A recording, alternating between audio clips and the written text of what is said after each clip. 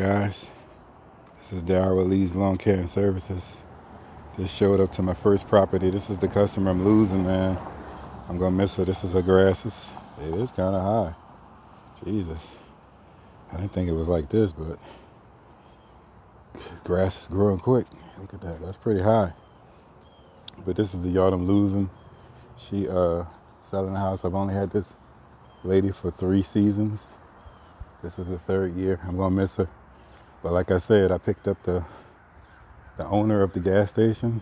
I picked up his house, and he's a weekly, and this is a bi-weekly. So I'm actually gonna make more money on this deal. So I just want to give you a quick before. She's selling the house, and it's pretty much sold. It's going through inspections. Oh man, look at that. This stuff is growed up really, really good. I hope it's not soaked. I might have to get my boots to work over there. It looks like it's pretty wet. But this is the back. Oh, it's pretty high, huh? All right, I'm solo today.